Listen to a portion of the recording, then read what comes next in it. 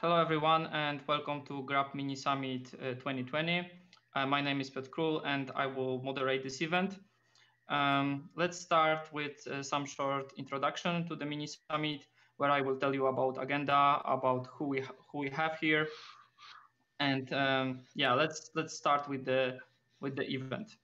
So maybe we will start with 3MDEP, one of the organizers of this event. I'm the founder of 3MDEP. So 3MDEP is an open source firmware consulting company. We are recognized as a core boot licensed service provider since 2016. We are core boot project leadership participants. We also, since 2018, UEFI adopters, official consultants for FWPD LVFS, Yocto participants, and embedded Linux experts, as well as enthusiasts and evangelists of open source firmware. So I'm core boot contributor and maintainer, conference speaker, as well as organizer and co-organizer. Also trained at various organizations, former Intel BIOS software engineers, 12 years in business, and since 6 years, I'm contributing to open source firmware and trying to push open source firmware on every possible device and reduce binary blobs. With me, we have Daniel Kipper from Oracle, software developer, one of the GRUB upstream maintainers, also Zen bootcode developer, as well as Trench boot technical leader inside Oracle. Before that work, Daniel did a lot of work on kexec, kdump, make dump file, crash tool, and memory hot plug development. And also we have Vladimir, PH coder Serbienko, who is also upstream maintainer of GRUB. And we probably will have Alexander Burmashev from Oracle, as well as other 3MDEP team members who will support this event. Maybe a little bit about history of the event. So this event, the idea of this event born around mid-2019 when we met with Daniel as a part of Linux Plumbers Conference and event organized by Daniel, Matthew Garrett. And we decided that because we have mutual interest in Trench boot and there is use of GRUB there, we decided to create some small event when we can exchange ideas.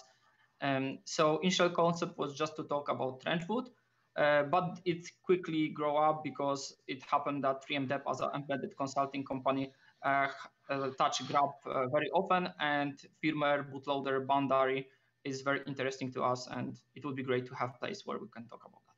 So first mini summit was in December 2019. It was one day meeting between Daniel and 3MDEP team. We had six presentations. The discussions and summary of that is in blog post, which you can find in the link on the presentation. All talks were recorded. You can find those all on YouTube. And there was also associated blog post which kind of describes what problems we have and how we plan to move that forward. So this year, of course, we have changed of the situation a little bit. So mini summit was changed to the remote event because of the COVID. We also have like more guests. We have like external participants, and everything is streamed on YouTube as you're watching it now. Other contributors, Oracle. Daniel also represents Oracle, and 9-Elements Cybersecurity, who will have presentation about USB support in GRUB. So thank you for other contributors. So what are the goals of this mini summit? First of all, we want to build a place where we can, as a community, can discuss GRUB2 related issues and future ideas. We can connect with people which have different perspective on bootloaders, especially from the bottom and from the higher layer. So from bottom side, especially open source firmware community members, with whom bootloaders developers can discuss the interface and what are the problems between those two realms. Then we have GRUB2 developers who can announce and say what are the plans for the GRUB, what was done in last year. And then we can also discuss usage and features, how those features should be used. and how can be used. And then we have operating system developers who leverage GRUB2 features in various environments, and how the bootloader to operating system protocol should work. And yeah, of course, like we also will discuss what happened since last mini summit, what we were able to achieve, and then what are the future ideas for example, I'm thinking about converting this event to maybe broader discussion about bootloaders and thinking about doing bootloaders mini summit. We will see how this can work. And by the way, I started to think, okay, what's bootloader? Because like different vendors, different entities in the ecosystem have different definition of bootloader. Someone saying that U-boot is bootloader, someone saying core boot is bootloader, someone saying this is open source firmware. Maybe this is not the same, or maybe this is overlapping. And the other thing is, what's the bootloader market share? GRUB is very popular. It's almost on every laptop which boot Linux. So definitely GRUB probably has a major of the market share, but there are probably others playing the role on this market, and it would be interesting to talk what other bootloaders problem exist and how we can solve those. Yeah, so maybe a little bit like what's GRUB, because like we will talk about GRUB today. So for those who don't know like basic information about this project, so GRUB is GNU Grand Unified Bootloader. It is 25 years old bootloader, like so very long history. Used by most of the Linux distribution these days.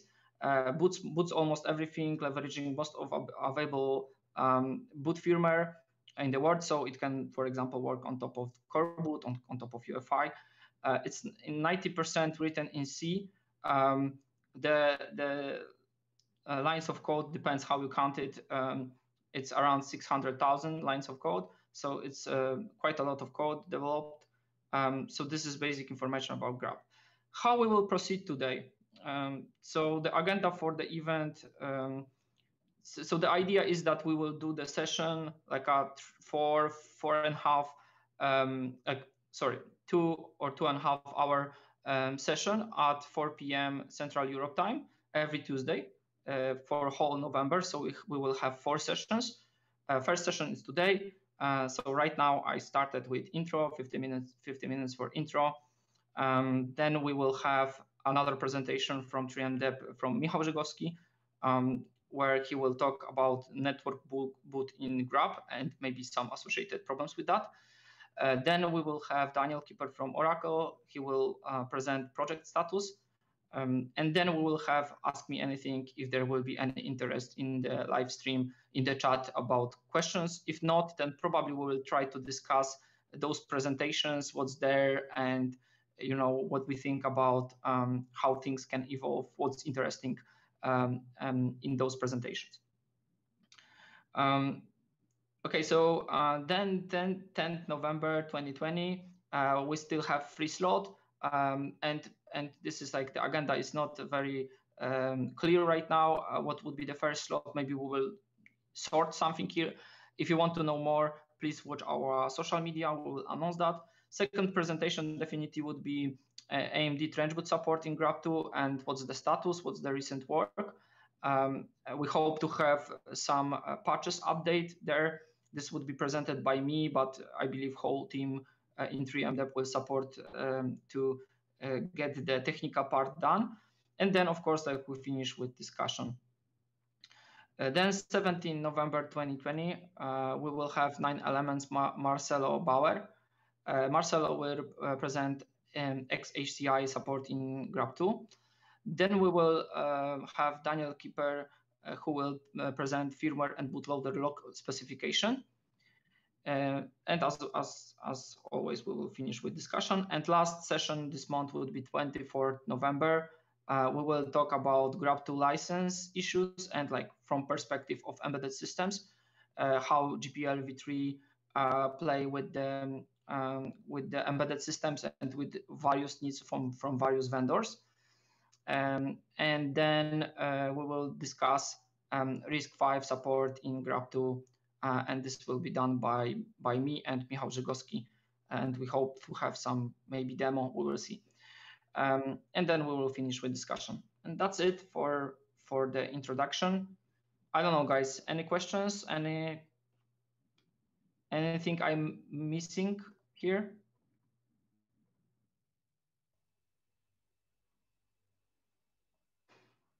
I think that's it. I would like to thank you, three and the folks, Piotr, Michał, Kamila, and Małgosia, who are helping to organize this event. This is very important for GRUB community, and I'm happy that you agreed to do that event last year and this year. So this is very important for me and others, Matthias. Thanks a lot once again. No problem. Thank you very much for being here, and like let's move this forward. So I believe if there is no additional discussion, let's move on with the presentations. And I believe Michał starting with the network stuff. Welcome everybody to my presentation about network boot in GRUB2. Here's the agenda of my presentation. Firstly, I will introduce myself, who I am, and then I'll talk about the network boot in GRUB2, what we may use it for, what are other implementations, what performance issues we may face when using the network booting in GRUB, my debugging effort, and I will compare it with the other most common open source implementation of network booting, iPXE, and then I will conclude all my presentation and mention some other issues. So I am Michał Żygowski, and I am a firmware engineer at FreeMDEP Embedded Systems Consulting. I'm a Braswell SoC PC Engines and Protectly maintainer in coreboot. Also, I am its core developer. I'm mostly interested in advanced hardware features and firmware, coreboot, and security solutions. So what for we use the network boot? So many times in some daily work or even at home, we often face a situation when we need some system recovery because, for example, hard drive was corrupted or some package did not upgrade well or for other reasons. And how often does it happen that we do not have a free storage device at hand, or we have to download a live image from the network? In such situation, the network boot option may be a time saver or even a lifesaver. So what use cases and reasons we have for the network boot? So as I mentioned here, we may not have a free storage device at hand, or we have to manually download the ISO file. It consumes time because you know, typically the ISO is a big file, and downloading takes a couple of minutes of our precious time. Also, burning on not so fast USB stick also takes some time. Another reason may be that all storage medias are filled with some important data, like we have some our recovery images or other personal data. So moving around those data to make this storage empty would also consume some time. So a solution is to directly boot a kernel and possibly install a RAM disk directly with our favorite bootloader and save efforts on bothering with those previously mentioned situations. And what use cases we may have with such network booting?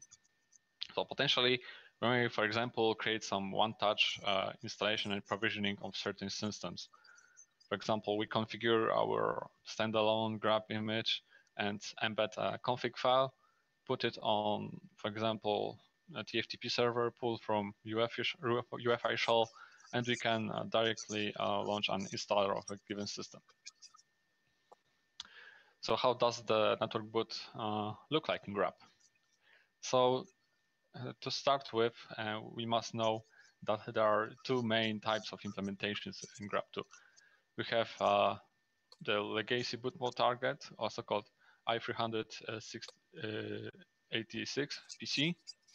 And we have also EFI targets, also i386 or x64. And what is common about those targets? First of all, the GRUB2 does not have an own network cards drivers. So it must rely on the interfaces that are provided by the firmware, which is underlying those targets. So in point one, it will be a legacy BIOS with interrupt interfaces. And for EFI, it will be, of course, UEFI protocols. So what will be different between those targets? Let's see. For the legacy boot mode, this is the most limited implementation in GRUB because it relies on the PXE or UNDI API to talk with the network card.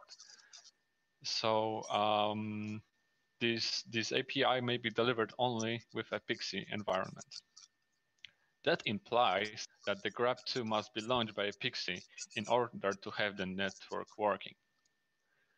On the contrary, for EFI, the API is quite standardized and typically the simple network protocol is used in GRUB. It is available on almost every UEFI implementation nowadays that is provided for by IPVs. It requires the network UEFI network stack to be enabled in the BIOS setup. And of course, the network card needs to be enabled in the setup menu. Otherwise, the necessary protocols, etc., will not be available, and the GRUB will not talk to the network card. But even though you have those options enabled, it is not always guaranteed it will work. There are some buggy UEFI implementations that doesn't provide all the necessary API to work with the network card. So other implementations that are available in open source are as follows. One of the most important, I think, is the IPXE. This network with dedicated project. It is very flexible. It has targets for many architectures, software stacks. It can be built for as an legacy option ROM or EFI binary or even an ISO image. You can do almost everything with that. There are also proprietary PXEs, for example, like Intel drivers that are often included in firmware images. Also, we have a quite fresh project called WebBoot, which is a Go application written for Linux boot purposes, which provides the network boot environment for the Linux boot project into Europe. And we also have the Etherboot gPXE. It is another PXE compliant implementation and quite good replacement for the proprietary PXE ROMs. So what issues we may face with the GRUB network boot? The whole reason I have created this presentation was the input from Piotr Król from FreeMDeb. He tried to provision his XCP-ng installation via network, create a one-touch installation, and he faced very serious issues. He tried to use the GRUB 2.04 and its TFTP or HTTP modules to download XCP-ng kernel and boot it over the network. It occurred that the network performance was quite terrible and he couldn't possibly download the images in a reasonable time. So that is why we are here on the GRUB mini summit discussing this issue. So let's craft a simple standalone image of GRUB for EFI and try to get as close as possible to the issue mentioned earlier. So here I pasted a few comments which I have been using to build my image. I did some small trick to build a standalone image with an embedded config file, so I don't have to worry anymore what comments do I want to type. I decided to, for example, download Linux image and initial RAM disks. In this case, it will be the recent Ubuntu LTS distribution. It is available over the world. It is a public archive, so I just defined the mirror and written the path in the config file and added some debugging for this presentation purposes. And also, we need here the FENet module, which is responsible for talking with the network card over the SNP protocol, the simple network protocol from UEFI. So let's summarize a little bit what we will do and what we have done. So this Linux kernel and initial RAM disk have 16 megabytes in total. I have recorded some ASCII that shows how it is downloaded. As you may see in the ASCII cast, that the initial RAM disk is not even downloaded because the destination is unreachable. No idea why, because the Linux kernel downloads well, but right after the kernel, the initial RAM disk should be downloaded. So measuring the Linux kernel downloading time, it took about 47 seconds. For 11 megabytes, it gives us 234 kilobytes per second. So a quick calculation, 16 megabytes with those speed would require over 4 minutes to download these images. This is not good. Certainly there's something wrong with it. After digging some more inside the GRUB and enabling the debugging, it occurred that the GRUB is not always using the full MTU in the packet transmissions. The MTU is the maximal transmission buffer, which is used by the network card to transmit packets over the network. So I noticed that initially when the HTTP requests are sent, the full MTU is used. However, when the real download starts, the MTU usage starts to oscillating around 50% or even lower. I have measured the period between the packets reception, and the average time between each packet was about 20 milliseconds. That's quite huge. Sometimes the MTU usage is higher and the receive intervals are lower. It is not quite consistent. So let's do some more quick calculations. So for example, we have 1 second per 20 milliseconds, and so to calculate the overall speed when debug is enabled with 50% usage on MTU, it gives us 37.5 kilobytes per second.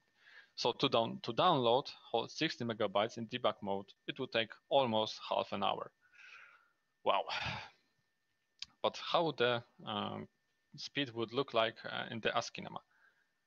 So I have calculated the period between the received packets, and for non-debug mode, it is estimated on 3.2 milliseconds. Well, is it reasonable and possible? Well, I don't know. A huge jump, even 7 times higher period between the packets reception in debug mode. Well, it's more than expected. I would give max 3 times higher. But let's compare it with iPXE. I have also recorded a process of downloading the same kernel and initial RAM disk. It only took 70 seconds to download this 60 megabytes. So it gives us about 3.5 megabytes per second. So I have tried to look inside the iPXE, how it looks like and what drivers are used. So what I have achieved is that there are many various drivers, even for the EFI targets. We have this simple network protocol, we have EFI simple network protocol, EFI network identification interface, and various other variations. And I couldn't get hold of what is really used until I have enabled debug in all modules. So I noticed that typically the Pixie uses either the native driver for given network card vendor or the network interface identification protocol. So it occurred that the iPixie uses the native Intel NIC driver for the platform I have been testing. So I had to force it to use the SNP. So I have put some return -1 in a few places, and yeah, it was fine. Yeah. Well, I did not manage to compare it apple to apple because I wanted SNP versus SNP, yeah, iPixie and GRUB. But it occurred that SNP is broken on the platform. Yeah. Although I had some more luck with Realtek network cards some time ago. So that's how it looked like in iPixie when I tried to use SNP. Yeah, well, let the buggy UEFI implementations be with you, because creating something that just works is sometimes too difficult, even for the companies that do the BIOS development for over 50 years or so. Well, quite sad.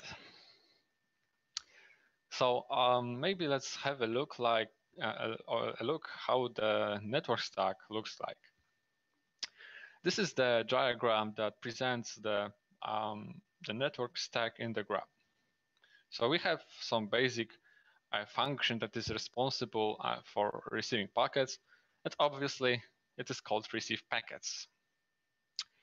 The receive packets is called for each network card that is detected and registered, and for its driver.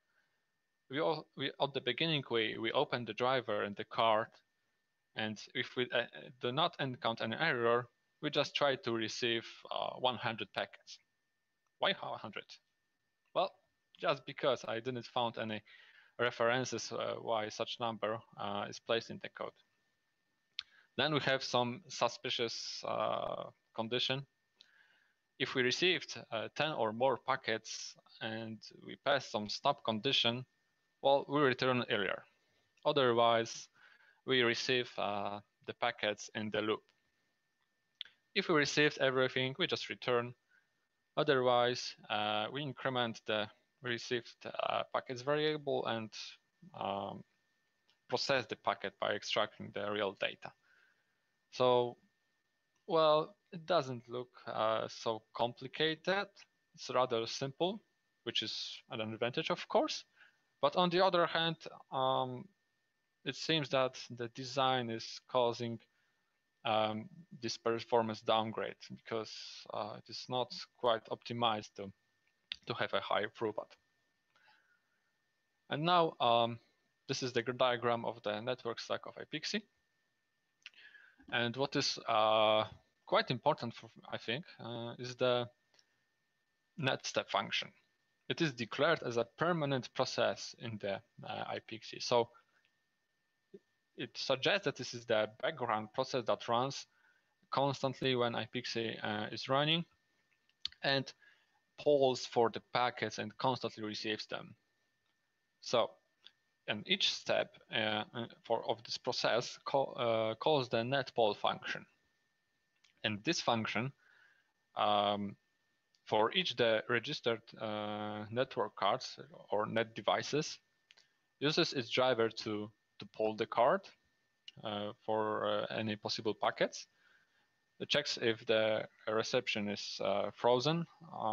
So we wait for the packets, or we freeze the network card until we will have some packets to receive.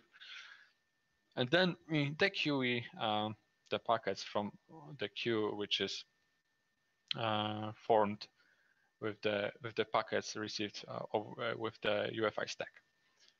So then if we have some packets to the queue and process, we process them by reading the buffer from the network card using netrx function. And if we success, we just return to the loop and try to dequeue other packets. Otherwise, we do some diagnosis and report some errors. If we dequeue all the packets, return from the function. It seems a little bit better designed because we have the polling there, which is kind of differently separated from what is in GRUB. In GRUB, we have only received packets and it is polled in a loop. So we don't even check whether the buffer in the network card has been is full or not, because think about it. Is it better to poll the card constantly and receive, for example, 50% of its real capacity, or call it rather not so often, but take the full buffer? Not that we call it the UEFI stack also. So it is a software overhead to get through all these jumps, functions, get to the real hardware. It is quite huge software overhead. So a few conclusions at the end of this presentation. So it looks like the iPXE is superior in terms of network drivers and performance. Well, that's not surprising. It is a network boot-oriented project. On the other hand, GRUB2 has other advantages and also other main tasks. So it is not a real good example of comparison, because GRUB2 is mainly designed to boot from local storage, is designed better to boot various systems. It is more flexible in booting systems than iPXE. iPXE is just for network booting solely. GRUB also seems to have less than 10% of the total iPXE network performance. So we have, let's say, about 250 kilobytes per second versus 3.5 megabytes per second. This difference is quite huge. So I think with subtle changes to the GRUB2 network stack, or some even redesign, we could at least reach the iPXE level or have a bigger part of its performance. I have found also an interesting comment in the GRUB code. You can see the reference here, and it suggests that there's some field for improvement. Because as I noticed earlier in the diagrams, there is the fixed number of 100 packets that are received in a loop. This is where this comment lives, actually. And the API, as I mentioned, for polling the network arc and the iPXE seems to be better optimized in terms of software design. Well, the facts speak for themselves.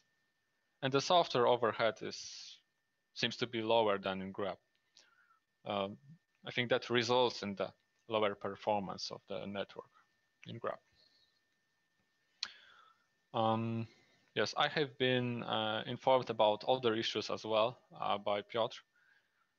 He used the Python 3 HTTP server to have some testing in his home lab.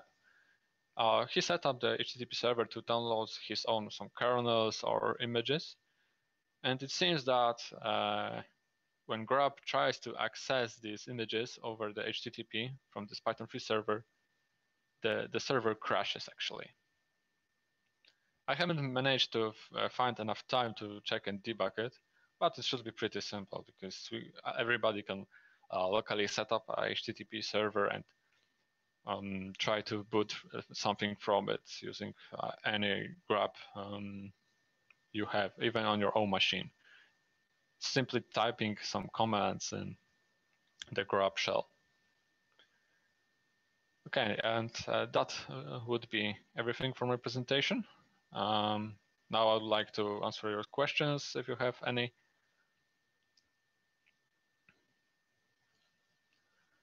Let's see. The chat is quite empty. Just perhaps a small comment that thank you a lot for this presentation and for this research. It's quite interesting information. And the reason why the performance is so low is basically because it was we have never done the rounds of optimizing it for better performance.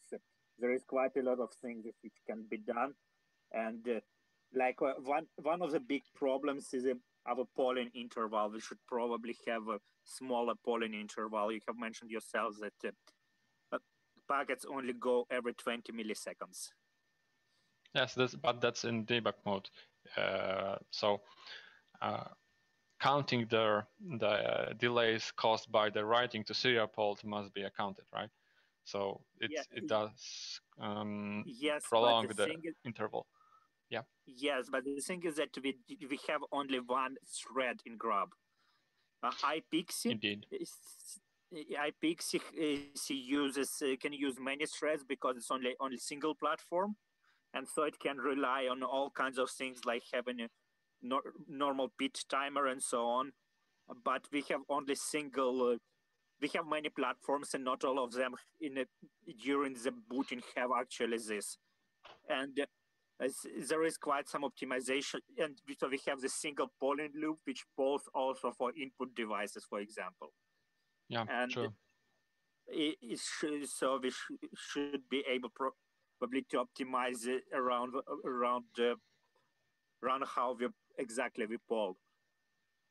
And the 100 packets, it was just something for, and this comment is actually by me, and it was basically just a number which came up in the first implementation and was never optimized. So and because one thing that we did optimize for is basically for it to work on a different systems. Like we had quite some trouble with PowerPC, and that's obviously something we did not want to compromise on. But I completely agree that we should be able to reach at least 50% of performance of iPixie, if not more. It also must be noted that GRUB does awesome work when booting normal images from hard disk. So the network booting is awesome addition, and it is even good to have it than not having it, right? Yes, it is basically under this idea that it was written, but I agree that it can be improved.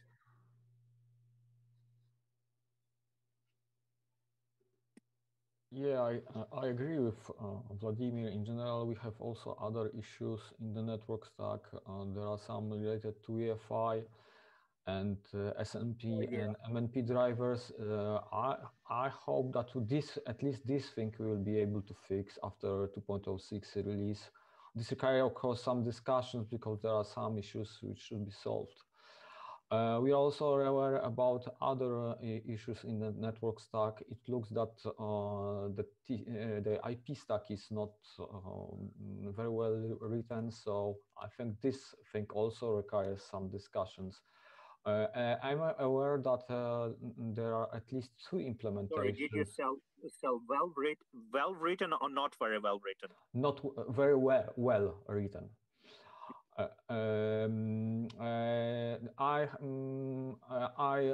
am aware about at least 2 implementations which are, let's say,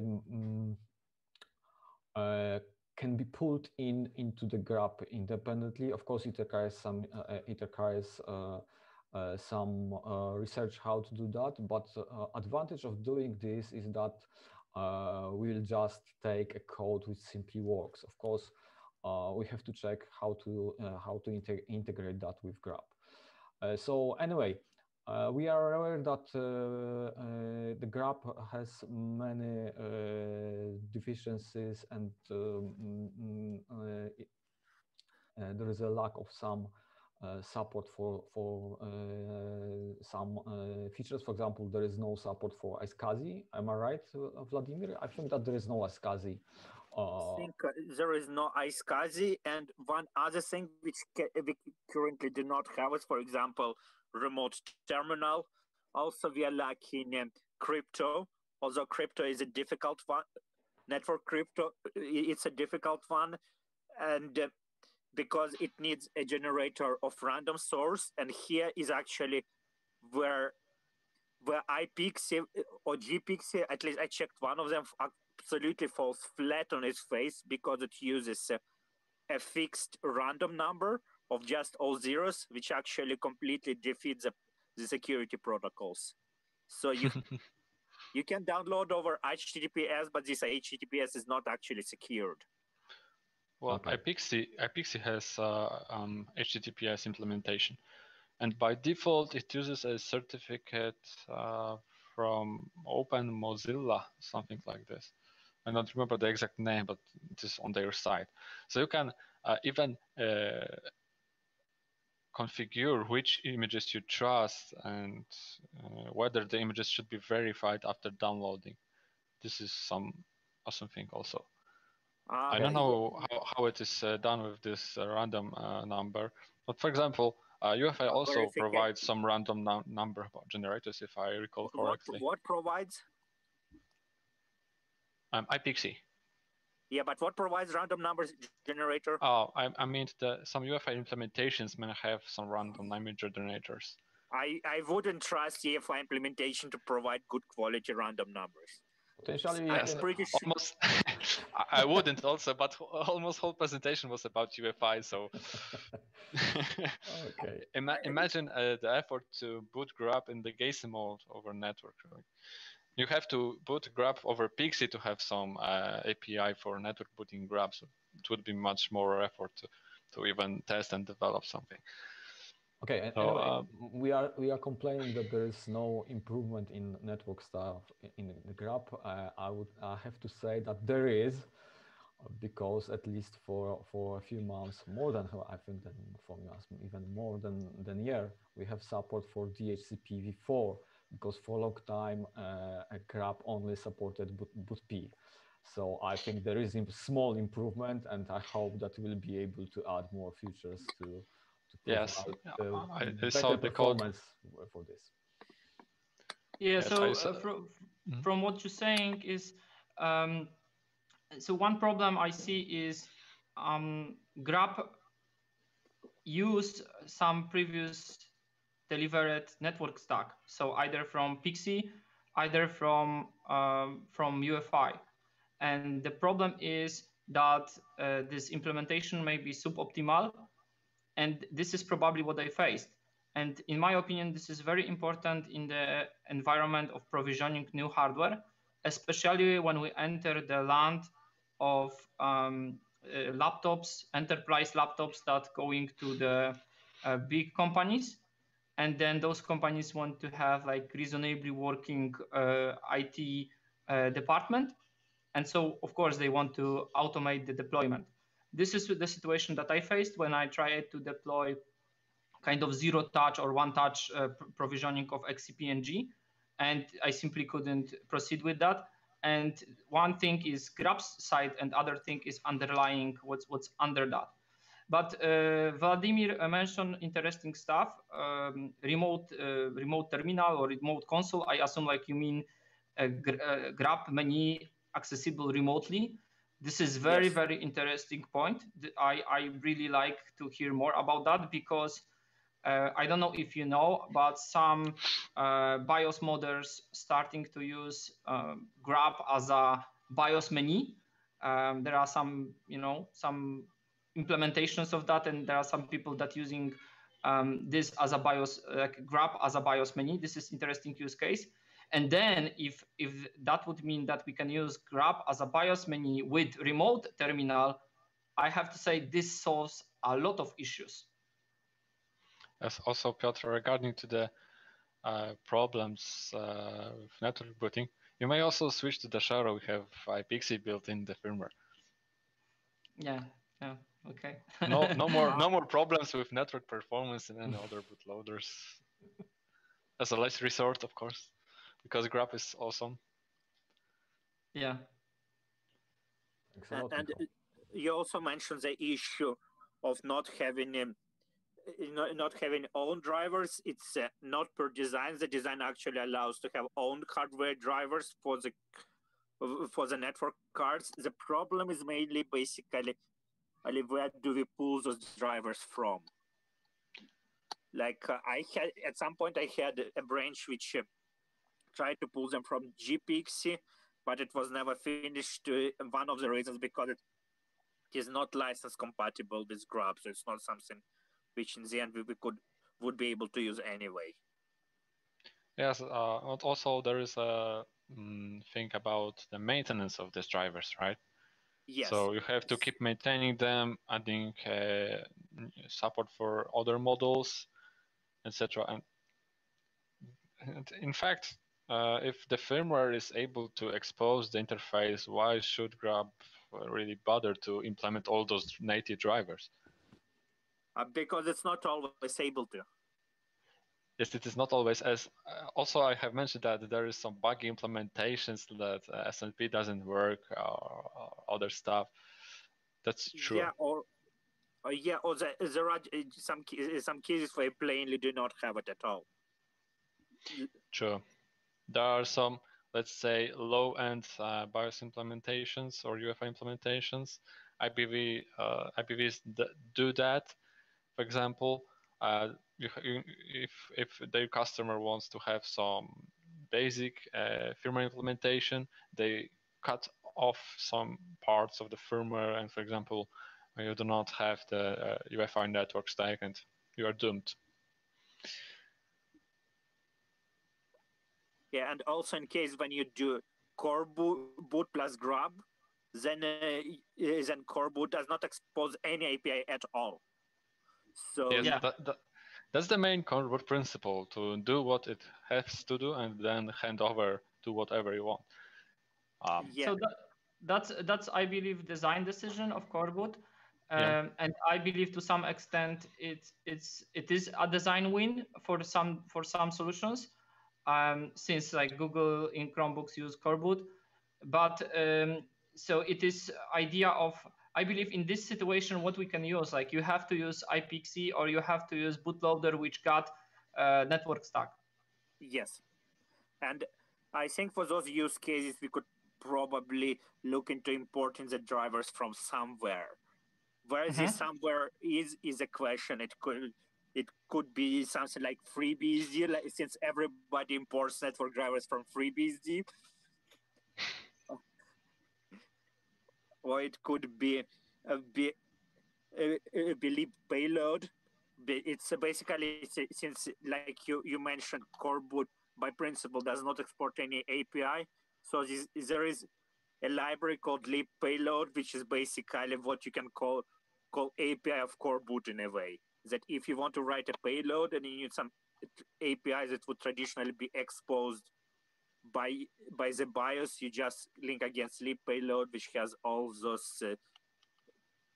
Yeah, so I believe this will change a little bit in future. So lib payload, of course, we know lib payload very well. Like we did couple implementations, even implementing hypervisor in a firmware where we have to leverage and extend lib payload.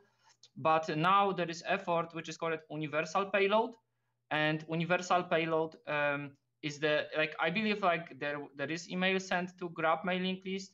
Or at least I saw like in many places notification about universal payload approach. And if you Google that, or you will find on GitHub, this is something that they want to have universal interface for payload for UEFI, Slim bootloader, core boot, and all the firmware stacks. So I wonder, like sooner or later, I believe like GRUB may be interested in that. Well, that's something that I guess similar to multi-boot protocol. I didn't saw the details. We still have to look into that. But I don't know. Like maybe. Yeah, it's okay. It's something that we had in mind for multi-boot 2 protocol as a use case, but not pursue this use case to large degree.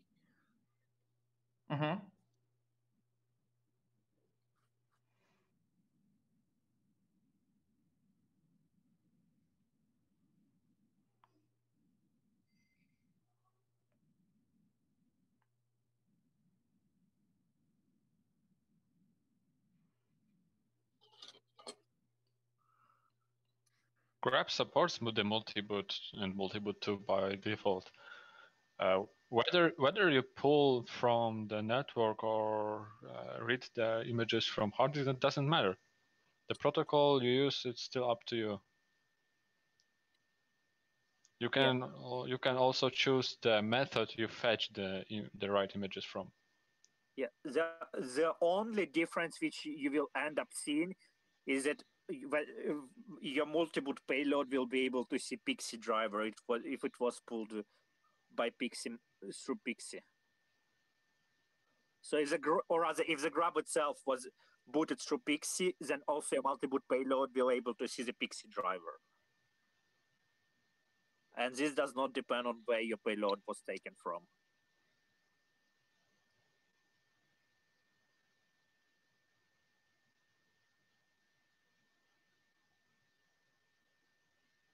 Okay, I will share the universal payload project on the chat. So for anyone who is interested.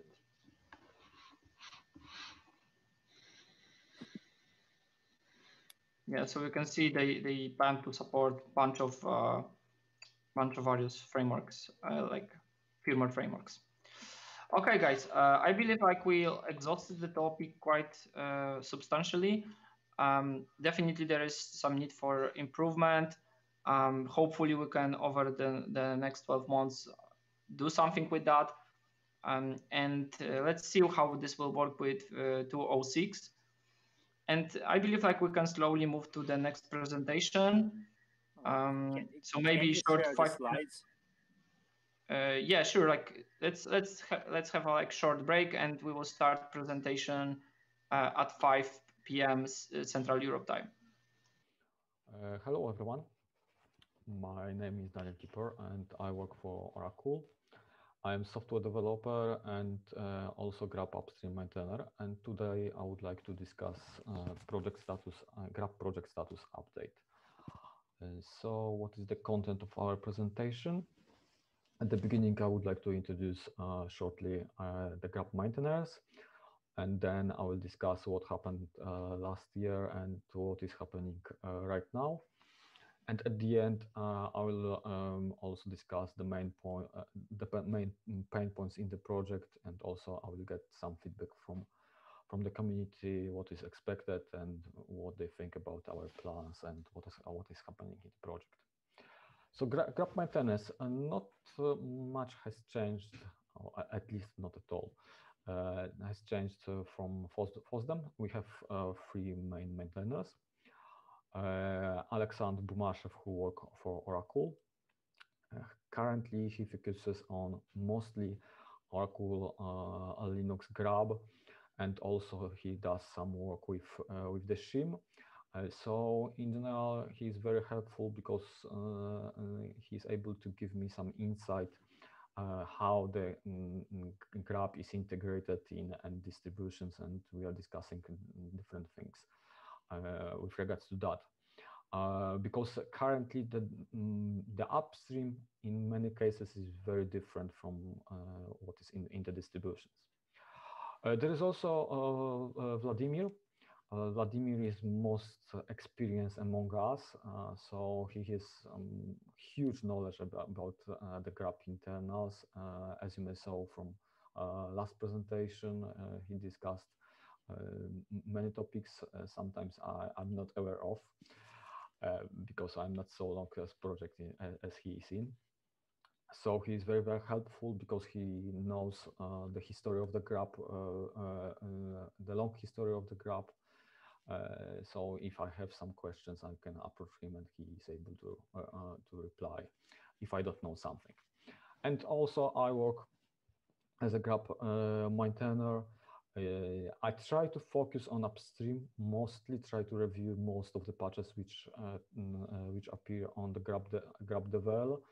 Not always I'm able to do that on time, so sorry about that. But I hope that in the following months the situation will be improving. We also have some additional folks. Alexander de Graaf currently takes care of RISC-V platform, and Leif Lindholm looks after ARM and UEFI code. So they are very helpful in these areas, but we are also looking for other folks who are experienced in other areas or similar and are able to give some advices. For example, good example is LUX2 code. Currently, I cooperate with Patrick Steinharter with it. He has a very big experience in this area, so he helps me to review all LUX patches for the GRUB. So what happened last year? Last year, maybe not a bit more than last year, we introduced RISC-V support. Alexander the GRUB did a main work with that. So GRUB currently has initial support for this architecture. Alexander the GRUB also introduced initial Travis CI support into the GRUB. There are also some patches which are appearing on the GRUB devel, which are improving this support, and they are currently under review and discussion. Colin Watson from Ubuntu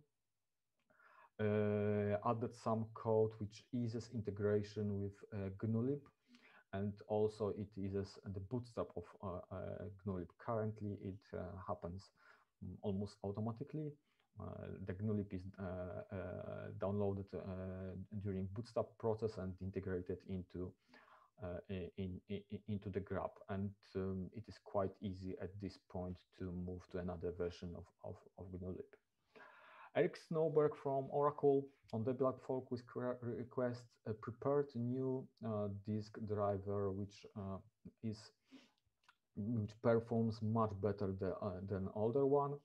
This driver is targeted at IEEE 1275 platforms. Currently, it is used on Spark machines, but as far as I can tell, some people tested it with power machines. So I think that we can expect some patches appearing on the GRUB development mailing list. Jesus introduced Intel MSR read-write modules. These modules allows you to read and write MSR registers on x86 platforms. Andrei Przerwa from ARM developed DHCP v4 support. This implementation was based on earlier set of patches prepared by Andrei Bozhenkov. This is a very nice addition because up until now, GRUB only supported bootp protocol, which is quite outdated, let's say. So currently we support bootp and the DHCP IP configuration protocols. John added some code to manually build AOUT output for SPARC64 platforms. The problem is that Binutils maintainers at some point decided to drop AOUT support for SPARC64. So simply we were not able to generate AOUT output for GRUB on newer Binutils. So John investigated how to fix that, and fortunately, it appeared that it is very easy to fix. The fix is just a few lines of code, and currently the support for SPARC64 is back into the GRUB. It simply just generates all headers manually. Michael Chang from SUSE fixed some issues which appeared if you use latest GCCs, I think about 9 and 10 to build the GRUB.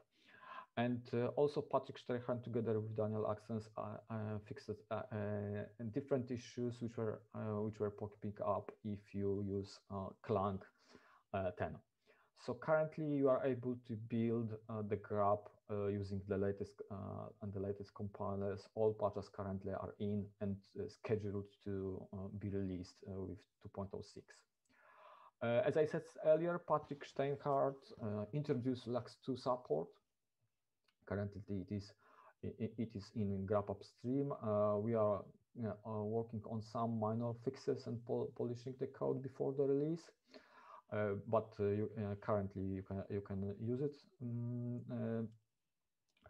And also we had 2.04 release last year. And also we had many fixes and cleanups, including tons of cleanups for boot hole bug. I think it is worth discussing at this point the boot hole, how this happened, and what we were doing during fixing this issue. So I think that was the biggest security issue up until now. It was reported at the beginning of April by Mickey and Jesse, both working for Eclipsum. And the problem was in GRUB security parser. Fortunately, it was quite easy to fix. The fix was a simple one-liner, but we started asking questions ourselves. Are we sure that we do not have other issues in the GRUB which should be fixed in this round of security fixes? And we quickly realized that we have a lot of issues in many different places. They were usually related to integer overflows. We also had some use after free issues and other problems. In general, we fixed integer overflows by using special functions provided by compilers, math functions, which returns the information is there overflow or not. So you can check the results of your calculations and fail safely if there is an overflow. So it is very nice. Unfortunately, we had to bump the version of the compiler. This led to some problems for some distros, older distros, which are using older compilers, because they had to take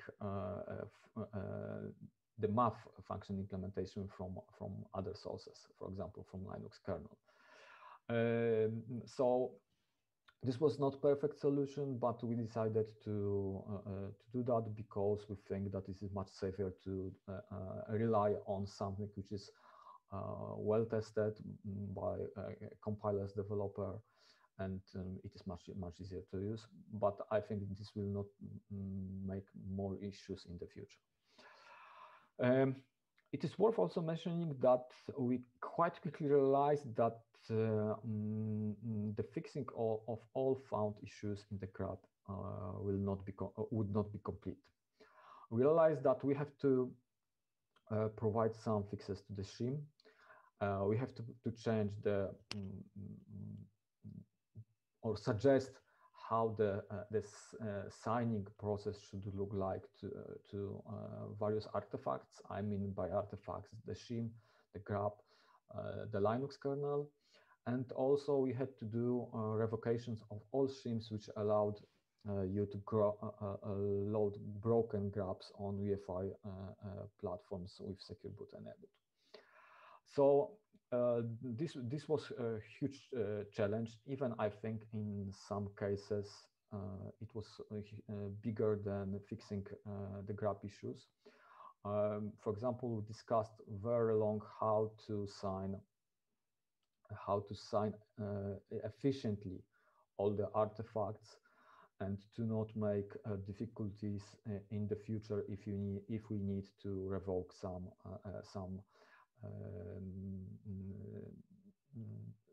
signatures or something like that. So we came up with some proposals, at least if I remember correctly, 3 proposals how to deal with that. And every major distro stick to one of the most convenient version of this proposal. So finally, we had a few fixes for shim, for Linux kernel. We provided 28 patches for the GRUB itself. So I think this is quite a big set of patches fixing various issues. There were around 100 people from 18 companies working on fixes all these issues. We had weekly calls to discuss how to deal with GRUB issues, also with signing issues. So it was huge effort from not only from technical point of view, but also from organizational point of view. In some cases, also it required some discussion with legal departments, because we had to check that the licenses are compatible between GRUB upstream and, for example, with the code for math functions, which was pulled out from other sources. So it was huge effort. It took 4 months to fix all these issues, but I think that we all did a very good job. We fixed all known issues, and nothing was leaked. So we were able to assure our customers that the information about the issue was released together with the fixes for all the issues. I think it is worth looking at least 3 articles. I listed 3 links to the different articles which are looking at our work from different perspectives. At the beginning, it is worth mentioning a Clipsum article about the boot hole itself. It discusses the boot hole issue from mostly technical point of view. Another link leads you to my email, which contains the list of all patches for the GRUB, but also lists all CVEs which were fixed in the GRUB. And also this article contains some links to the CVEs or articles which were available during disclosure at disclosure date. And last link leads you to the article which are prepared with my colleagues. It looks at boot hole work from a bit different angle. In general, it discusses how we dealt with the issue from organizational point of view. It also mentions some legal considerations, and also how we did communication over the secure channels, and also Git, for example, Git comments, reviews, etc., etc. So I think that these 3 articles cover different areas and show the issue from different perspectives. So I think that it is worth reading them. Okay, so let's move on to what is happening right now. As I said, currently we are preparing for a GRUB 2.06 release. It is strongly delayed, mostly due to boot hole issue, which pulled a lot of people to the work on the boot hole issue. So we were not able to look after GRUB devel, etc. So it is, as I said, it is delayed. We are in code freeze now. I think that I reviewed most patches which should be taken into 2.06. I'm going to discuss with Alex and with Vladimir what should be taken and what should be fixed before RC1. I think that we'll be able to release RC1 by the end of November, maybe earlier, and then release GRUB by the end of December. It is also worth mentioning that we are quite closely cooperate with Trenchboot project. Trenchboot project, it is an DRTM implementation, which is currently under development. It consists of at least 3 main components. One is the bootloader, another one is MLE kernel, and the third one is uroot code, which is used as an init RD, which is integrated into MLE. into MLE kernel.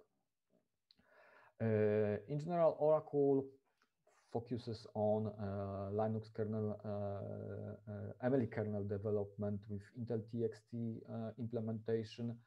Ross Phillipson from Oracle posted at least 3 version of patches on a Linux kernel mailing list.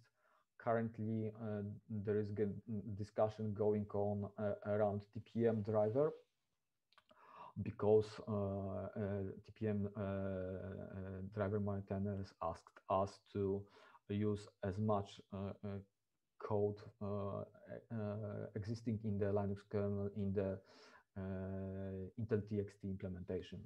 The problem is that we have to use this TPM driver in early Linux kernel code, and currently TPM drivers are only in kernel proper. So we have to pull out some code and pull it into early code. It is quite difficult. We tried to do that a few times. I hope that we'll manage to do that this time. In general, Intel and Oracle currently are working on Intel TXT implementation for GRUB2.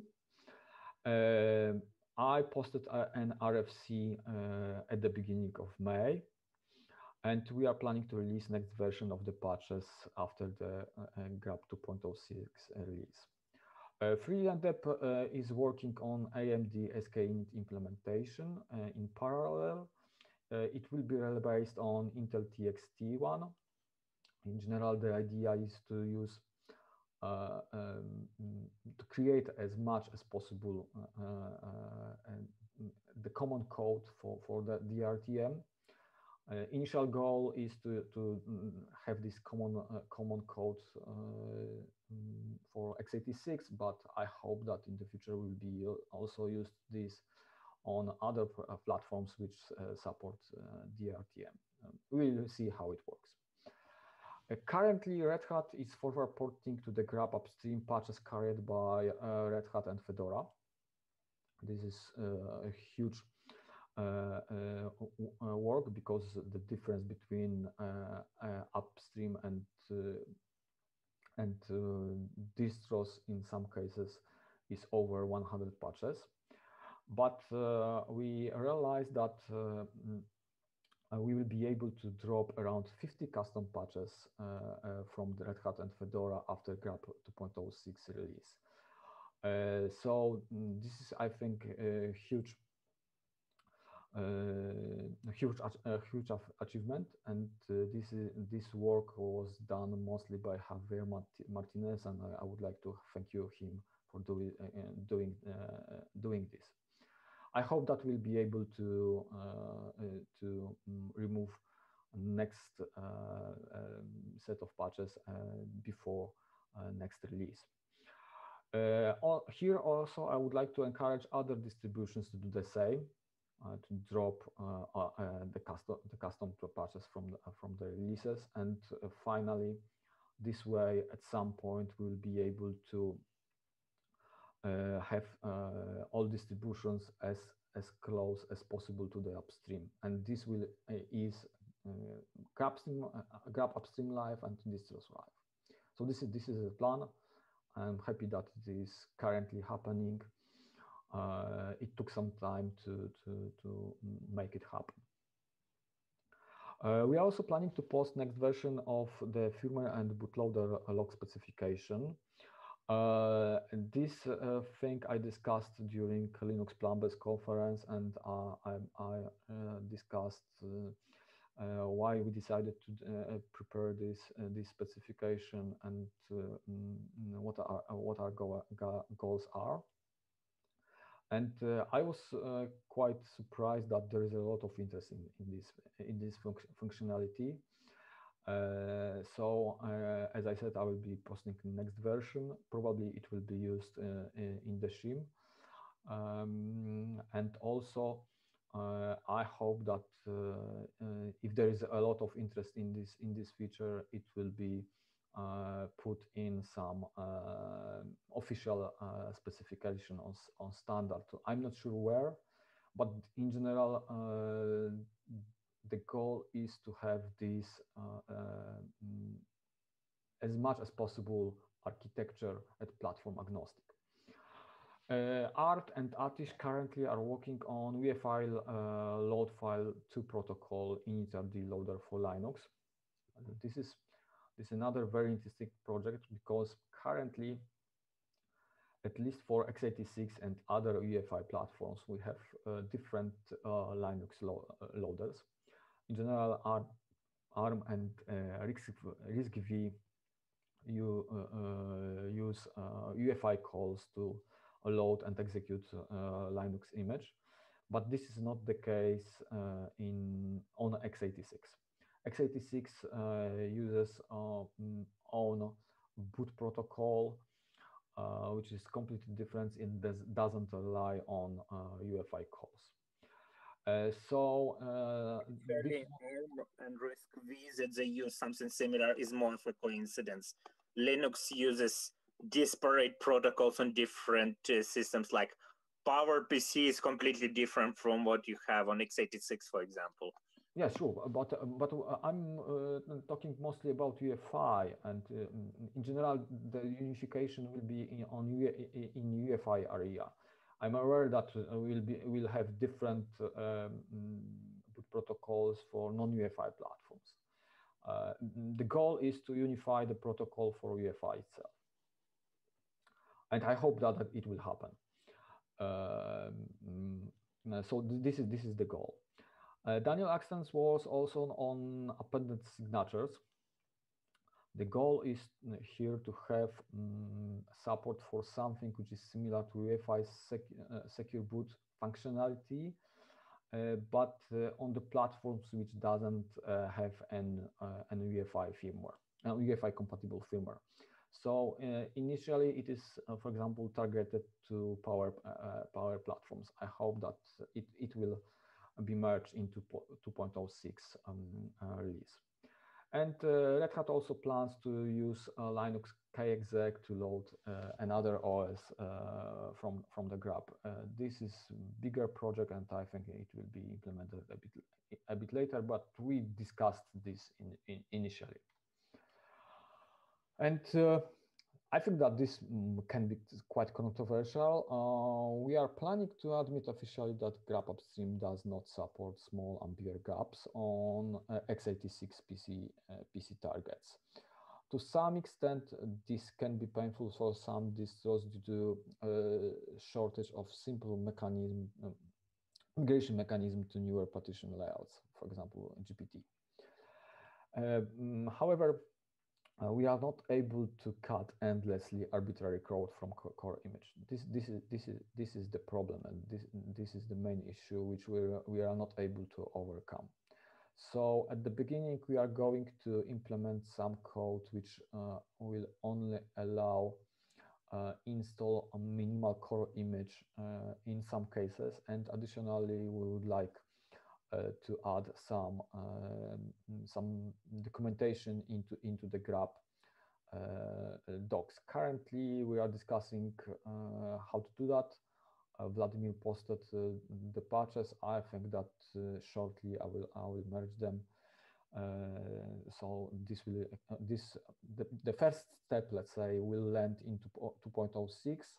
And after this release, we'll be discussing how to go with this further. As I said, this is a difficult problem. I'm aware of it, but I think that finally we have to admit that small Ampere GRUBs are not supported.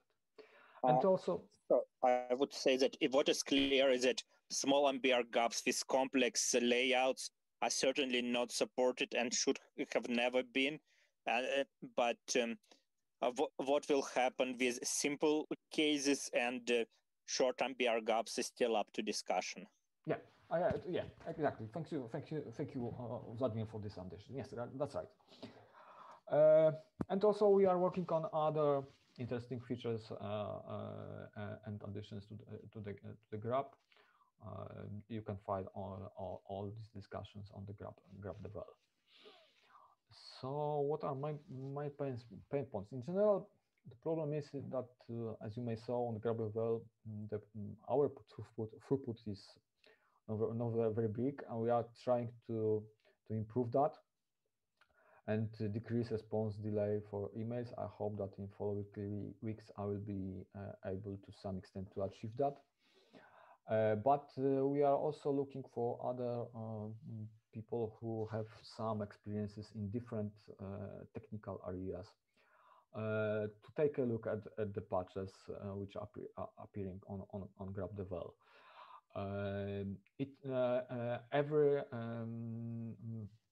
Every person looking at the patches help us to understand the code and or catch some issues, because sometimes we are only people. We can miss some issues in the patches and merge these patches and do not find these issues before that. So just simply we introduce bugs too. So we want to avoid that as much as possible, and we are asking you guys for help. We also working on improving overall cooperation with distributions and other instituted patches. I think that to some extent we achieved that goal. Currently, we are in touch with Fedora, Red Hat, Debian, and Ubuntu maintainers, and I hope that we will be tightening this cooperation. This helps us a lot because we are able to understand their needs and to help them to solve different problems in the upstream. And there are also two issues which I think that at this point less severe. Some people are posting the patches and drop the work in the middle. This doesn't help. Problem is that maintainers spend the time reviewing and nothing comes out of this. So simply we waste our time and lose quite interesting features, fixes, cleanups. And the additional problem is that maintainers are too busy to take over all this work. Sometimes we try to do that, and sometimes if I see something interesting, I will pick this patch and I will repost it myself. But I'm not able to do that for all that kind of patches. Also, sometimes it appears that people do not carefully read maintainers' comments and post patches without taking these comments into the account. This is the problem because we have to ask again and again for doing this or that. I'm able to understand that some developers may not agree with our point of view, and I'm happy if they express that on the mailing list, and we try to hammer out better solution and compromise for a given issue. But I encourage you to do this, to make this discussion on GRUB2 and do not skip silently our comments. This will help for sure. Also, I can add that it's most of the points that we mentioned on the review can be compromised upon. It's still quite because there may be reasons for doing this or that way that we cannot not read from the mind of the person posting the patch. Yeah, sure. Last but not least, this also happens less often right now. I think that if you start work on the new feature, please do that please do that on the GRUB upstream instead of a specific distro version. If you do that otherwise, you simply increase backlog and make life more difficult for us as upstream maintainers and also for GRUB distro maintainers.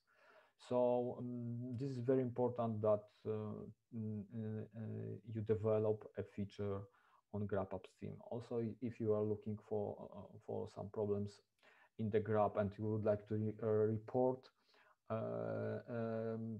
some issues on the GRUB upstream on GRUB2, then please do that research on GRUB upstream. If you would like to focus on GRUB and on a specific distro GRUB, then please report these issues directly to the distributions, because as I said, some distributions carry a lot of custom patches, and some issues simply does not apply to the GRUB upstream.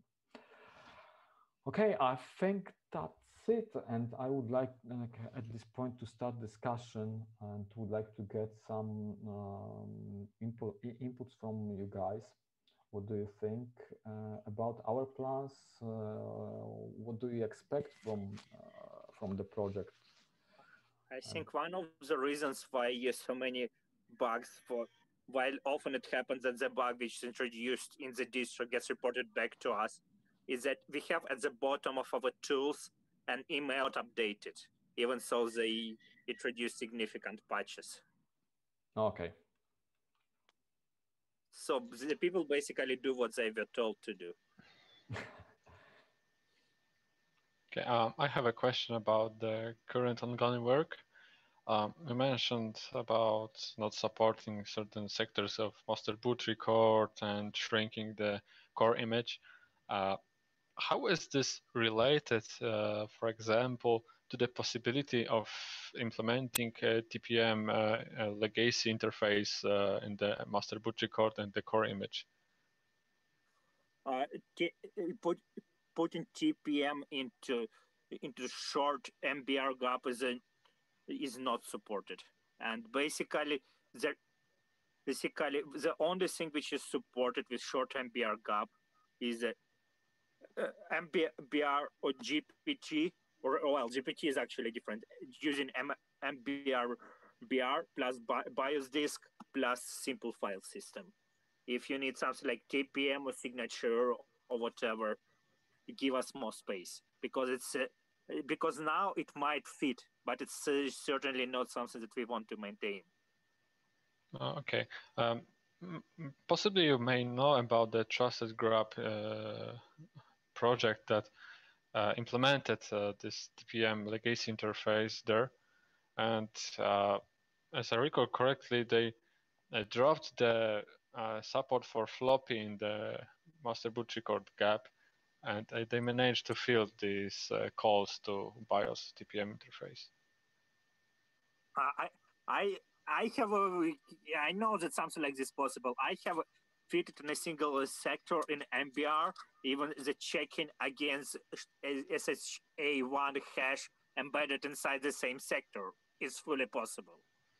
It's just not something that you want to maintain for a serious project, because even though MBR does not change itself a lot, you still sometimes need to do some adjustments, and if you don't have much of the space left in it, it's not ideal. Okay, so what would be the possibilities to have the TPM interface implemented in GRUB? To what extent would it be acceptable? It's if you give us the correct MBR GRUBs, then there shouldn't be any problem. I think that there are two approaches. The problem with small MBR GRUB is that you are not able to put all the code which is needed to TPM, because you need also the other data. So I think that there are two approaches here. Vladimir, correct me if I'm wrong. One is that you can use around 1 megabyte MBR GRUB to do that. Another is that you can use GPT layout to do that with BIOS boot partition, with, for example, 1 megabyte. And then you are able to fit all this code, TPM code, including drivers for disk, etc., and etc. So I think this approach is acceptable. Am I right? Okay, because as far as I know, the first 512 bytes is measured by should be measured by the BIOS. So then we have the this master boot record should measure the next image that is executed. So it would be this 1 megabyte gap. Are you talking about, Daniel? I think. Yes, yeah. it would. So yes, with 1 megabyte, we have plenty of space, sure, but I'm wondering whether we would fit some certain calls in this master boot record. That's fine because there is some codes that you do not care about in such setups. First of all, you do not care about floppy specific code. Well, floppy specific code is actually a bad example. First, we actually, if you look at the layout of our MBR, then we have a space reserved for the FAT structures and the space reserved for partitioning table. And the thing is that we don't care where we install to. We always, those both two spaces are unused. Yeah. So it's easy to say that, like, if you install this TPM, we put TPM code there instead. Then also another thing that you never use on TPM enabled systems is CHS addressing. So do you know what CHS is? Yeah, I know what you mean. Cinder heads and sectors. Yeah. And since it's such an old addressing system, you can say that if you have a TPM-enabled system, we will not even try it and use this space for the TPM calls instead. My understanding, Michał, is that you are going to use some BIOS calls to do measurements. So I think that if you're going to do that, then it is quite easy because these int instructions are quite small. So I think that we will be able to fit all these measurements into MBR. As far as I know, for example, CBIOS has the interrupt calls for TPM, and it even does the hash calculation. So I think we just pass the address of the block and its size, which should be measured. For example, the PCR number, and everything is handled by the interrupt routine. I think that in both cases, in case of big MBR GRUB and also in BIOS boot partitions, it's quite easy because you just need to give at the beginning of this region and the size of this region. So I think that it will not require much space to write the code which measures this region, I think. Yeah, I think it's even after you have loaded this additional code, you just pass where you have loaded it and the size of what you have loaded. Yes, right. Implementation aside, but what would be the acceptable, or would it be acceptable to put these few instructions there? But you said, Vladimir, that it would not be accepted and not supported. I think that what happened is actually like confusion between two different terms, between MBR and MBR GAP. Yeah. So what I thought what you meant is putting a TPM module for which speaks with TPM chip itself with full implementation inside of MBR GAP. No. I mean to use the legacy interrupt interface to TPM. Yeah, and you meant by using it in MBR, which is the whole thing is completely different. Okay, maybe I have expressed myself incorrectly. So I mean to just use the interrupt calls to BIOS in the MBR. Yeah, we can have alternative MBR for TPM. That's no problem, and which will have those calls. Sure, that's cool. That's what I wanted to hear, actually. Thank you. So in general, we need two components, I think, this. And one is the functionality which is in the MBR GAP, not in MBR GAP, in MBR, which uses interrupts to measure the code in MBR GAP in BIOS boot partition. And then we have to let's say, full-blown implementation in the GRUB itself to do further measurements. You may either have a standalone GRUB module for TPM, or you may still use the BIOS interface. Yes. With the interrupts that's still. Correct. Yeah, sure. That's Yeah, up to you. Or you can have a model which uses bias interface. Yeah. This is what Michał is saying. Yes, exactly. So in the GRUB, there are two possible ways. If we are in the GRUB, we are able to use interrupt calls on the legacy platform, or use the driver which directly accesses the TPM. Yes, and we have in Tranchbuild the TPM library, so it could be easily pulled if the license allows that. You have all the working code there. I think that we do not require.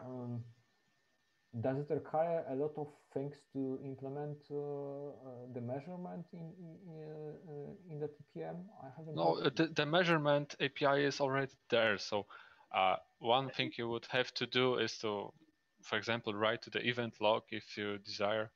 Oh, the event log is much more difficult thing as far as I can tell. That's not that simple. Yes, but you have the interface for TPM1 and also TPM2, all the commands, etc. From what I learned from reading the source for the TPM, you basically have to access it through LPC and then just send the commands of the hashes that you have computed.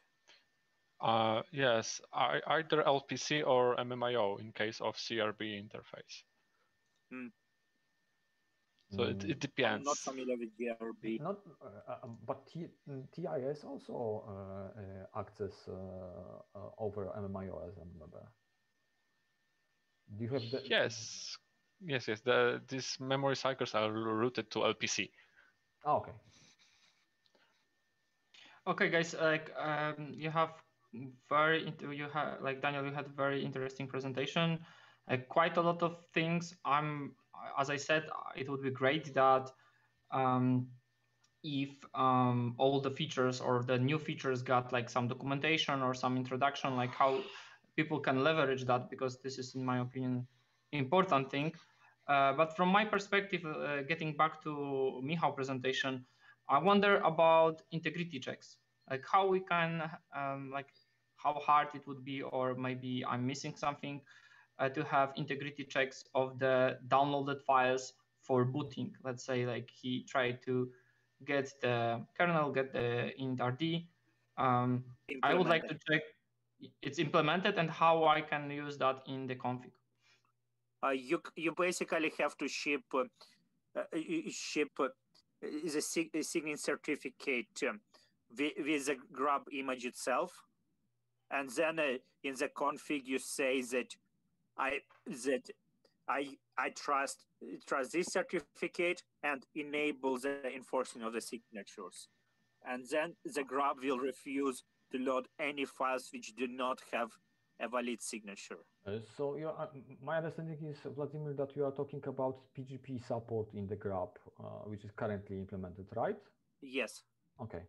There's also I think about the integrity verification by hash, right? We do not have to necessarily check the integrity via the signature. We have also hashes.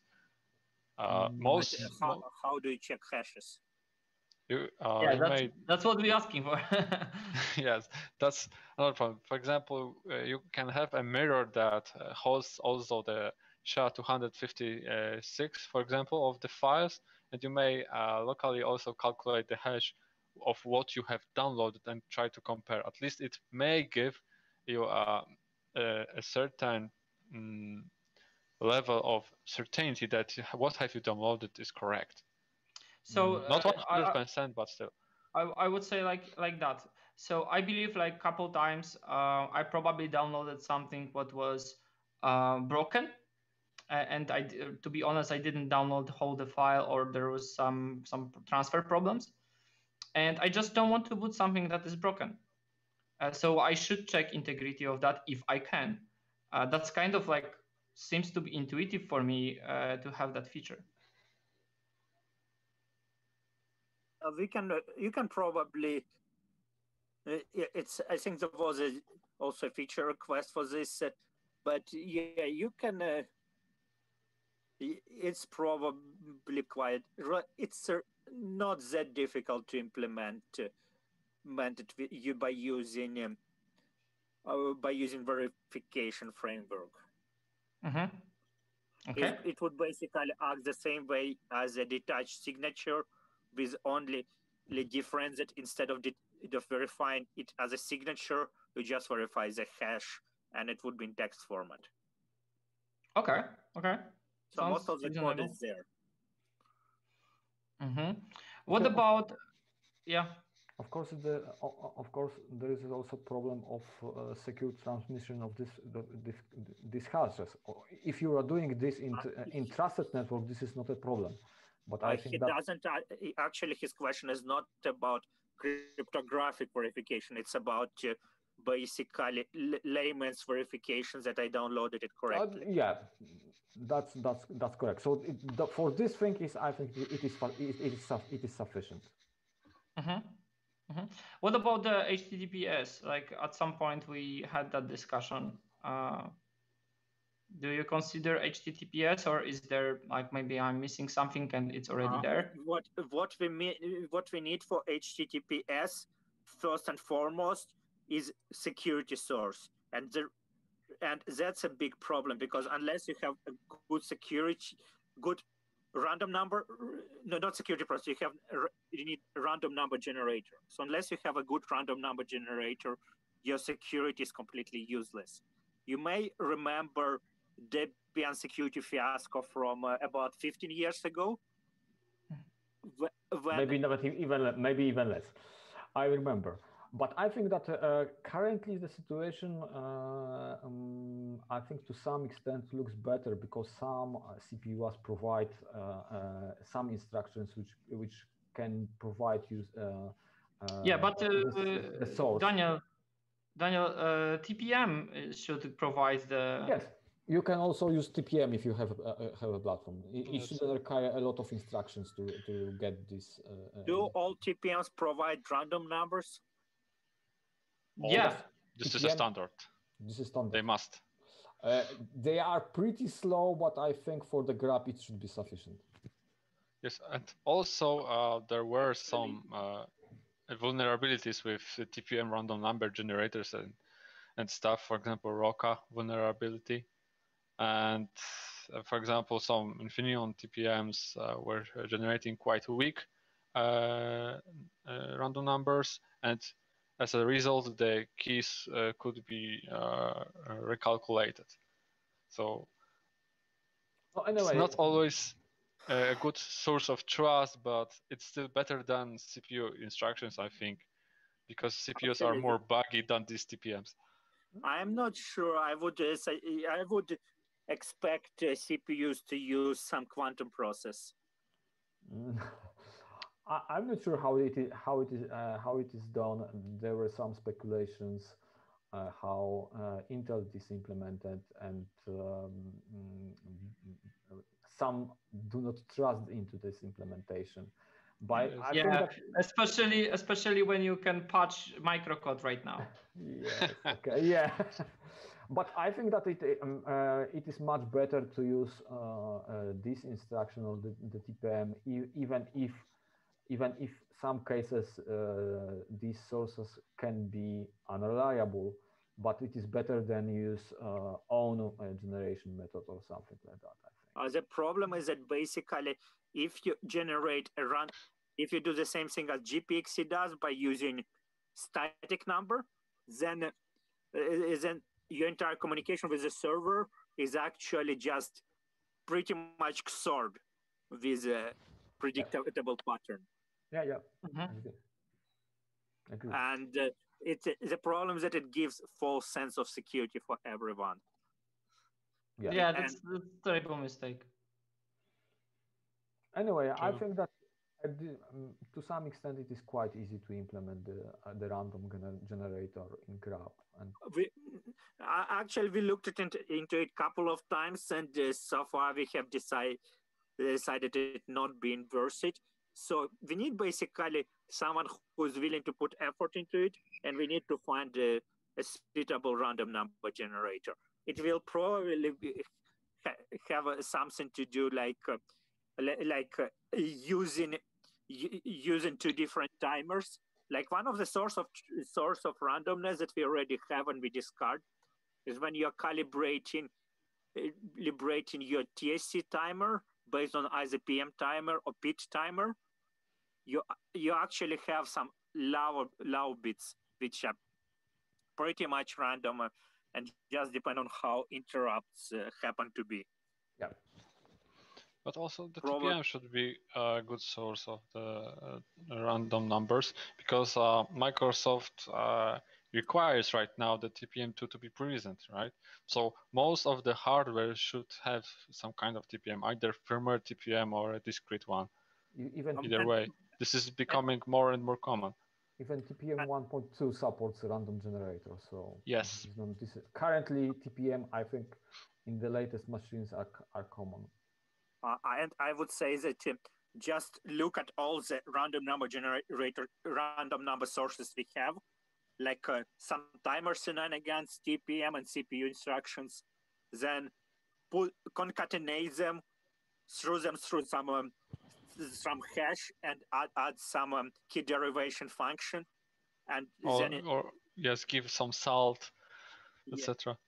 Yeah, or use something like Yarrow published by Bruce Schneier. So if you mix them good together using good known algorithm, you should be fine. Yeah.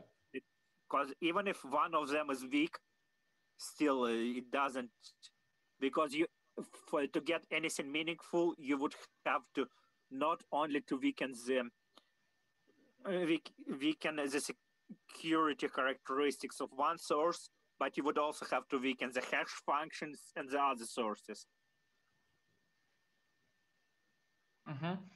Okay, so maybe last try of switching the discussion in different direction.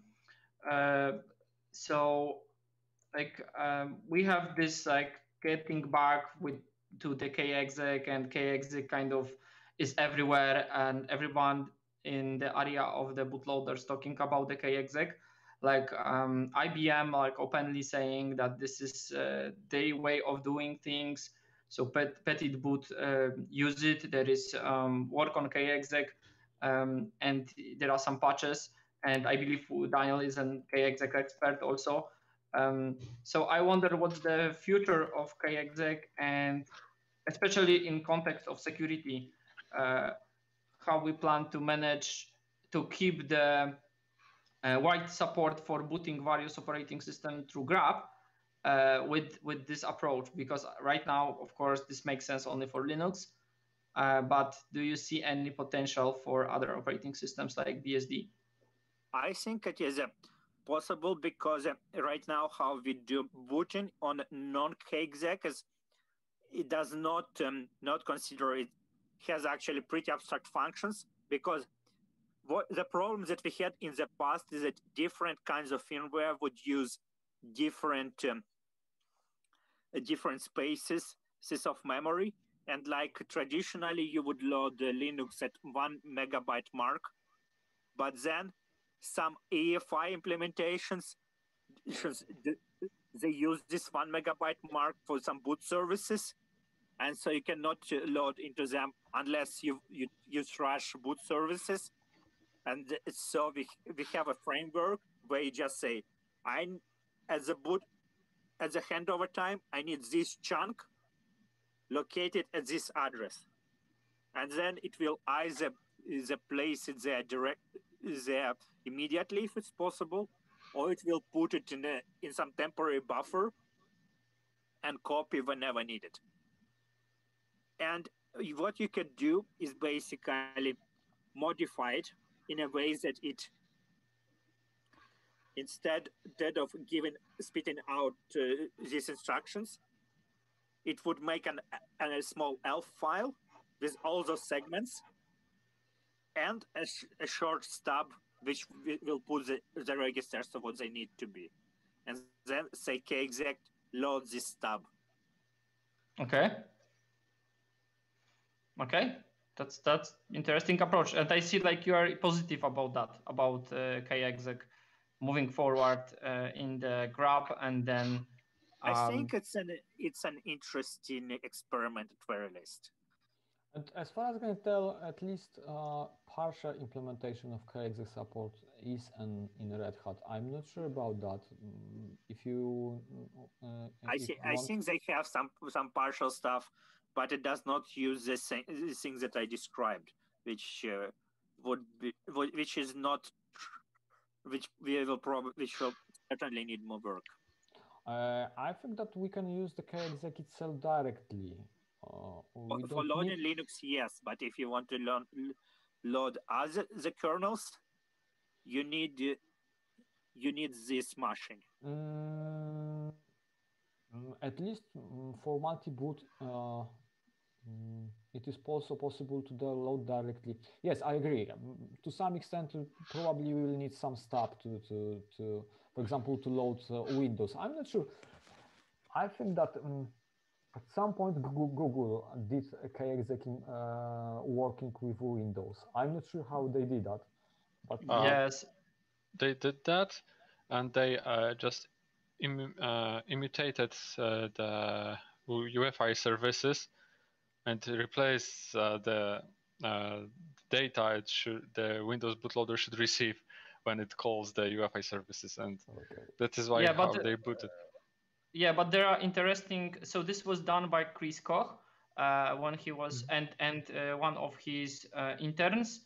To be honest, the most was by intern, but Chris presented that on Platform Security Summit, and also things moving forward very fast with kexec. There are no people coming to the idea. There is even channel dedicated to that approach. So there are many strategies how to handle that, and one of the strategy is kind of complex, but means having VM in which you have UEFI services, and then you just redirect any UEFI services call to this VM and anything else going. This is like a Linux boot approach, but I'm seeing that like GRUB thinking about kexec, and there are like many people so IBM doing that in petit boot. So it's not like niche idea. This is like very popular idea across the board. So we will see how this will going on. I know there is signature verification. I yes. believe it's already implemented.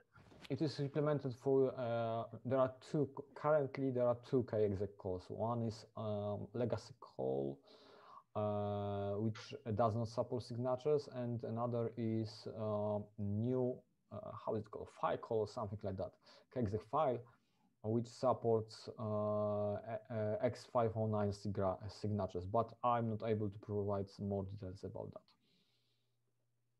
Okay. You just pass if you want to verify the signature of a given kernel, you have to add a special option to kexec command to do that, and then different syscall is used to execute kexec. Okay. Oh, maybe I have one question regarding the boot hole. You have listed all the companies that cooperated with fixing this issue. As a firmware engineer, I often maybe pay too much attention to firmware-related companies, but I saw there was American Megatrends from the independent BIOS vendors, but I haven't seen a Phoenix or Insight. Did they cooperate in any at any point? Nope. Only AMI. Great. So I now wonder how their firmware security looks like now with the boot hole. I'm not sure. In general, the firmware the firmware folks were mostly interested in DBX update, which is publicly available on the UEFI website. So they have to merge in their releases in DBX. As far as I can tell, they did not care much about the issues in shim, GRUB, and or other things. They mostly were looking for DBX updates, which were critical in fixing this issue. Okay, thanks. Okay, so we have some comments from Andrew Cooper. He's saying that if we distrust RD-round instruction, we are already doomed. Yeah, so this Why? is yeah, I believe like if Wendy will be here, then he will explain us that. But I believe like if we, we had this situation when RD-round had some problems. Like I believe AMD implementation had some problems. But anyway, like this is his comment. And then Christian mentioned that Roca does not affect random number generator. It only affects key generation. For which prime numbers must be used. But I think I had idea, like I thought that a random number generator is supporting the prime number, like looking for prime number, yeah, for big prime numbers. That's what I thought too. Yes, usually, but it's quite possible for it's able to screw up one without screwing up the other. Mm-hmm. Yes, with regards to the AMD issue with random number generator, it was quite awkward and another buggy UFI stuff because the random number generator for AMD is supplied by the PSP, and during the resume path, the random number generator wasn't reinitialized by the UFI, so it was broken after the suspect. No. That was the history, if I recall correctly. Okay, well. Yes. But it's distrusting this or that instruction CPU is nothing new. Remember Pentium division bug. Remember Luxon lockup and so on. There are so many bugs in the CPUs. Well, I don't live that long to remember that. I remember.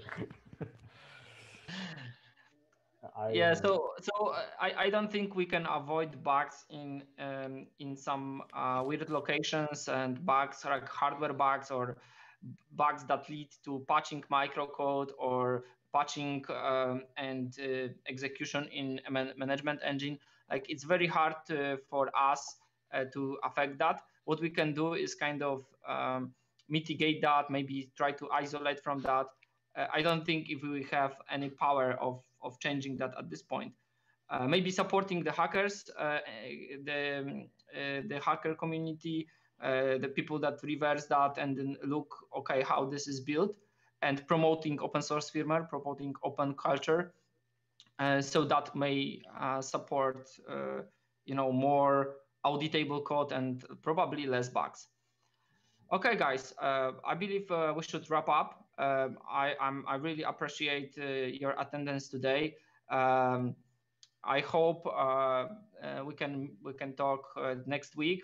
PH Coder, I don't know if you can attend next week. I can. Yeah, that's great. So feel invited. It was a pleasure to talk with you. Daniel, thank you for your presentation. Michał, thank you for your debugging and looking in the network stack of GRUB. And talk to you next week. Thank you very much. And thank you everyone for watching. Bye. Thank you, Thank guys. you very Bye, much, guys. everybody. Bye. See ya.